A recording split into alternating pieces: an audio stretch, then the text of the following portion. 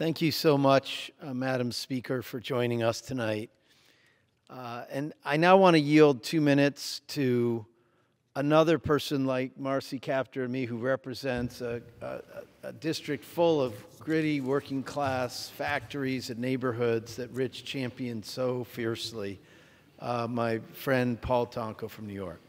Mr. Tonko. Well, I thank the gentleman for yielding. Thank you, Congressman Levin, for arranging this evening's special order.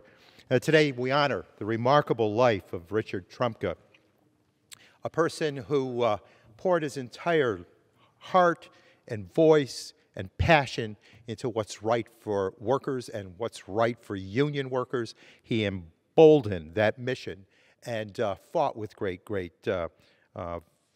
fierceness in order to achieve.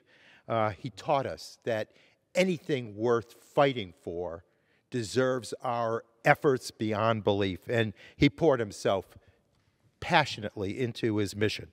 A fierce champion of the labor movement and fearless proponent of the rights of working people.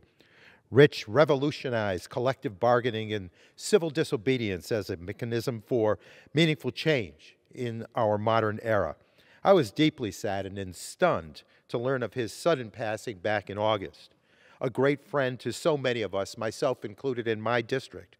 We worked together to build strong, enforceable labor standards into the heart of the new NAFTA agreement, which gives American workers a fair shot and level playing field on the global stage. That kind of fight was at the heart of Richard's lifelong work, using unionism as a tool to build a fairer economy, a more just economy, a more robust and competitive economy for our society. We must honor his indelible legacy and deliver the kind of generational change for which he fought day in and day out by creating good-paying union jobs and tackling the climate crisis, racial injustice, and economic injustice that disproportionately hurts working people. My sincerest condolences go out to the entire Trumka family and all of his loved ones. Richard, rest in peace. And I yield back.